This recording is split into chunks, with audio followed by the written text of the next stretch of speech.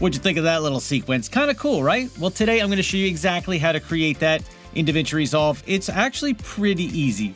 Let's jump to Resolve. Check it out. In DaVinci Resolve here, I'm in the Edit tab, and I already have all of the assets that I want to use in my media pool. I downloaded the flower exploding, and you can see right here, it just explodes. It doesn't go back together like you saw in the first little clip there of our video. So first thing I need to do is take this red rose exploding and drop it in my timeline. Now I do my other sound effects and things, but we're going to get to them in a second. The first thing I want to do is get the visual right. I want to see that rose explode and then go back together. So to do that, we're going to just make a cut and then reverse part of our clip. So if I look through the beginning of our clip, it explodes and it comes out to maybe here. So let's make a cut right there. I'm going to drag this over because now as the clip gets reversed, we're going to want that point right here to match up with it exploding so that it looks like it stops at that point and goes back together. And here's how I would do that. I'm going to drag this clip over. I'm going to make a copy of my first clip so I know how long I need this one to be. I'm going to actually reverse this clip right here, and you can do it by selecting the clip, opening your inspector, go to change speed, and you can click on the little reverse icon. And now the clip is going to play backwards, so that's what's going to make it look like it's all coming back together. I'm going to close my inspector for now, and just a little bonus tip here, another way that you can reverse the clip is to right-click, go to change clip speed, and you can reverse clip right there. So you've got options. Like Resolve, you can always do things many different ways. Now I know this bottom clip, I want it to match up right here, right, with the rose. So I'm going to make sure my clip's all the way extended out, and I'm going to bring this back here, and now all I have to do is shorten up my clip. So in theory now, this point right here, when this clip is going backwards, should match this clip right here. So let's just slide these together here, and then we're going to see if it looks like they match up. And yeah, that looks perfect. Now you can add a freeze frame in the middle if you want. In this case, I'm not going to, but I'm just going to go ahead and delete my little reference clip there because I don't need that. But now we've got our rose. It's going to explode. It's going to go out to the point that we picked there to make the cut. And then it's going to start to come back together until we have the entire rose, and boom, it's all back together.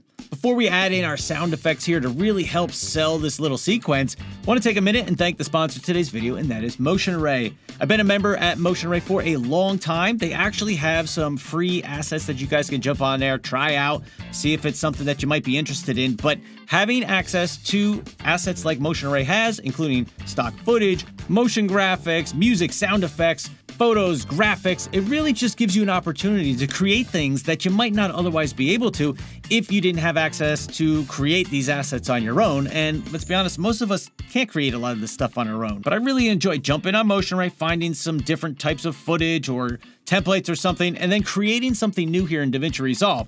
It helps me learn, and it just gives me the opportunity to work with cool assets that I probably wouldn't be able to work with otherwise. And the video footage that we have of the exploding rose here, as well as all of the sound effects and a little bit of music, all came from Motion Array. I'd encourage you to jump on there, check it out if you're looking for a one-stop shop for all kinds of great video assets that you can use to make your videos awesome. Check out Motion Array. I'll leave a link down in the description below if you're interested. So we have our video all set up. I like how this is looking so far. So let's start to add in some of our effects. So I know I want the explosion sound to happen when the rose explodes, right? I think that makes a lot of sense. So we have bomb explosion here. This is what it sounds like. Perfect. So let's bring that down into the timeline. I'm just going to use my playhead and find the spot where the rose starts to explode. Right about there. Looks good. So I'm going to zoom in my timeline a little bit, and I'm going to put my explosion right there. Now you can name your audio tracks, explode. There we go. So now we should have a little explosion for our rose. A little sound effect there. Let's see.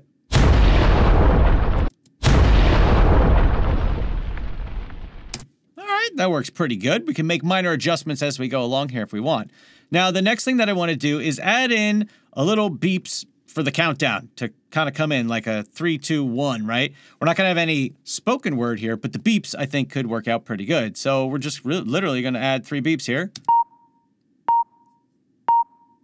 So I'm going to press O for an out point, drag this down into a new track, bring it all the way back to the beginning, and let's just see how that sounds. I'm going to drop the volume down just a little bit. So that's a little close there, right? I think I want a little more space between the explosion and the beep. So I'm just going to select these 3 and use my period key to bump them over a few frames. All right, I think that looks pretty good. I'm going to fade the rose in here a little bit just to make it look a little bit better, I think. And this is what it's looking like.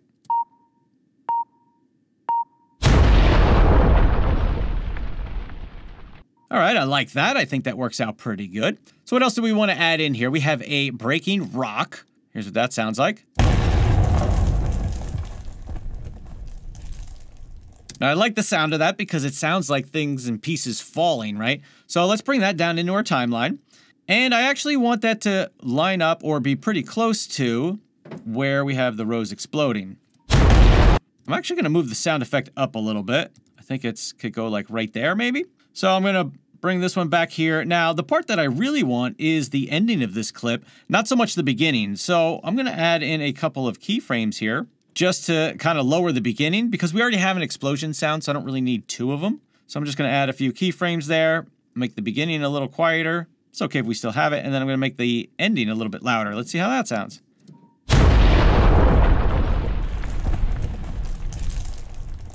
All right, I'm actually even going to shorten the clip up, bring it back a little bit, extend out my keyframe there. And I think it's a little on the loud side, so I'm going to drop it back just a little bit there. All right, let's give it a little listen here from the beginning.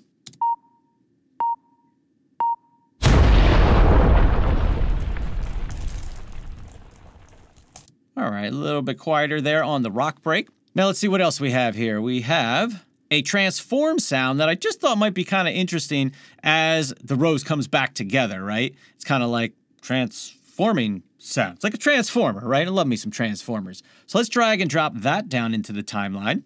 And I'm going to have to lower the volume down on that. And where do we want to put that? Well, I kind of want it to happen right before maybe the rose starts coming back together.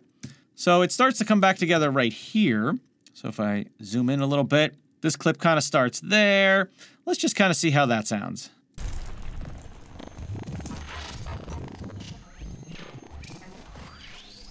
All right, not too bad. But one thing that I do notice is that as the rose comes back together, I want it to kind of start out slow and then go faster as it gets put back together here. So we can do that with some simple retiming. And to do that, I'm going to zoom in a little here. We can select our clip. We can press Command or Control R. That's going to bring up our retime controls.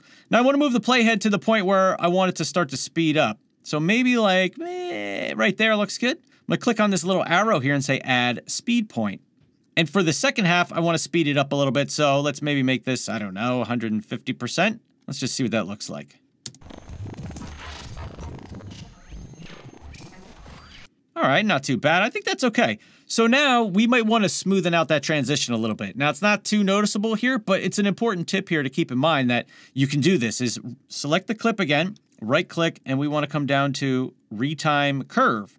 So you'll see the retime curve come up here. So now I am on the retime speed right here, which is the one that we want to take a look at. And I've got my 1 point right here. Now, if you need to zoom this up because it's hard to see, you can actually come over to this 300% here and zoom it this way. So that way it gets a little bigger for you. You can kind of see what you're looking at a little bit easier. But I'm going to select the speed point or the keyframe right here. And I'm just going to click on this option right there, which gives it a nice smoothed out look. So it'll ease into that speed up instead of just, boom, go right into speeding up faster. Going to close that up, and that should be good to go for that. So let's just zoom out a little here. Let's take a look at the whole thing, see how it's coming together. We'll go one viewer here.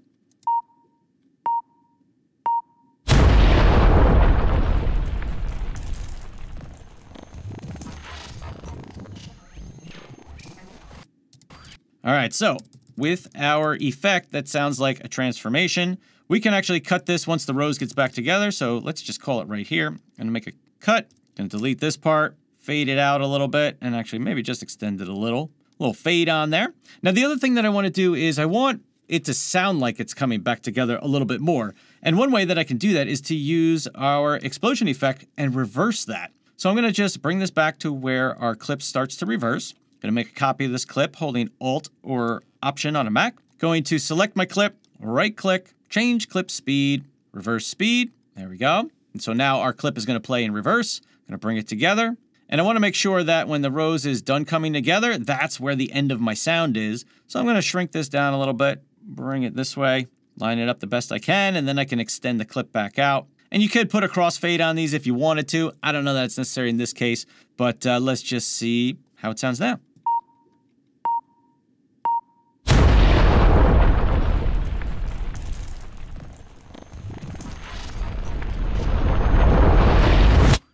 All right, so we are getting there. This is kind of exactly the effect that I'm going for. So now let's go ahead and add in our little bit of background music there. So I've got a new track here, Audio 5, and you should label all your tracks so you can keep track of everything real easily. You know what's what. But let's grab our song here, Explore Together Short 2. Put this in here, and let's just see how it sounds. I'm going to drop the volume of it because I mostly want to hear the sound effects. So I'm going to bring this down, let's say minus 16. See how that sounds. To start with. Let's play through.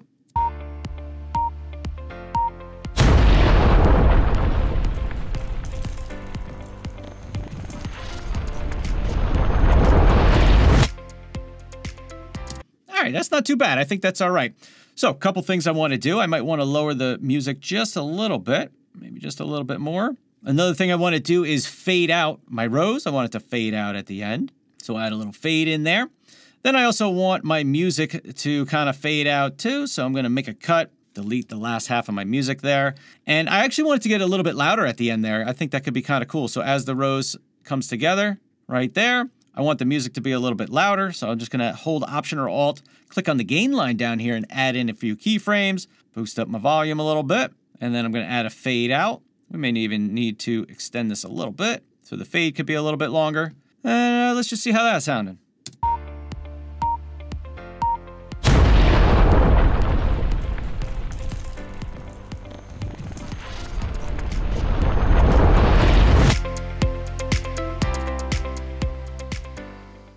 All right, not bad. Now, I do need to check out my levels, right? And make sure none of my clips are too loud. Maybe these booms are a little loud. You know, I could bring them back just a wee little bit. Make sure that nothing's peaking over. Bring them back like a dB or a little less. And I'm just going to watch my meters here. Make sure that nothing's peaking and that it looks pretty good.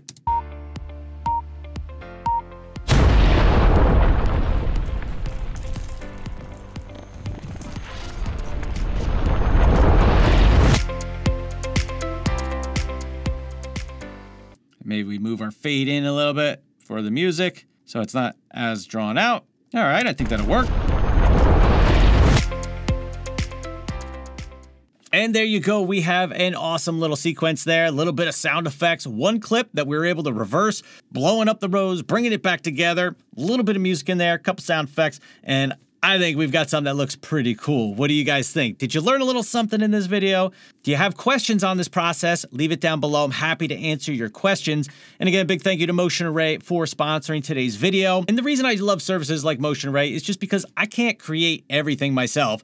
And a place like Motion Array gives me the opportunity to use some awesome high quality assets to make cool stuff here in Resolve and just try things and make things like this exploding rose. So if you guys are interested in that, I'll leave a link down in the description below. You can check that out too. And with that said, that wraps up this one. I look forward to seeing you in the next video. Peace.